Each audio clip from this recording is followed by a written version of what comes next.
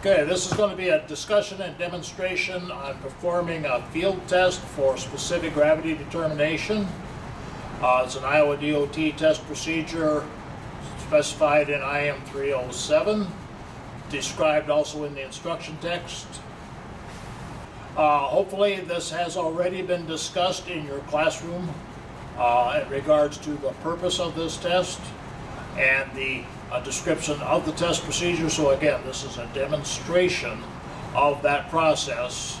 This demonstration will be utilizing only a coarse aggregate intended for use in Portland cement concrete.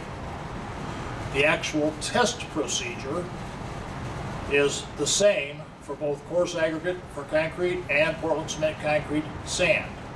The difference in the two processes is sample preparation. So we'll be discussing that as we go, and again, that is described in the IM 307. Our first process is going to be calibrating a pycnometer jar.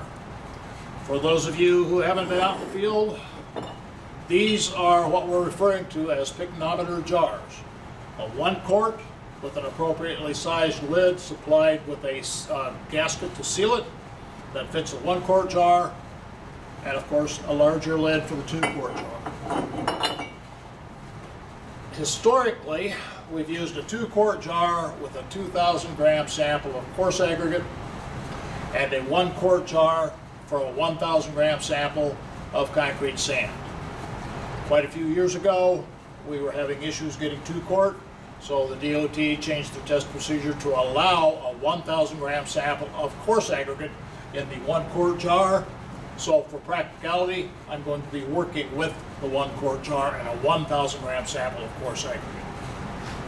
Our first step, in my opinion, is to calibrate the pycnometer. And I'm just using standard tap water. I'm going to fill the jar up.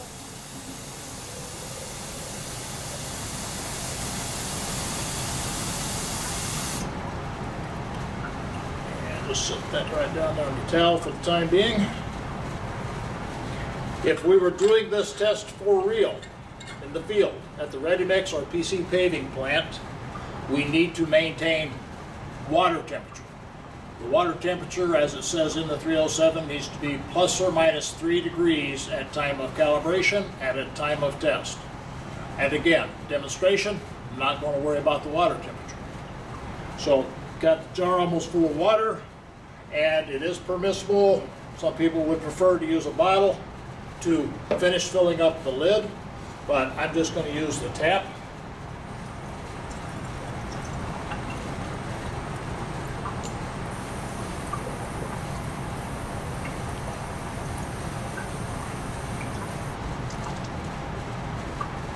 And now I've got a towel over here.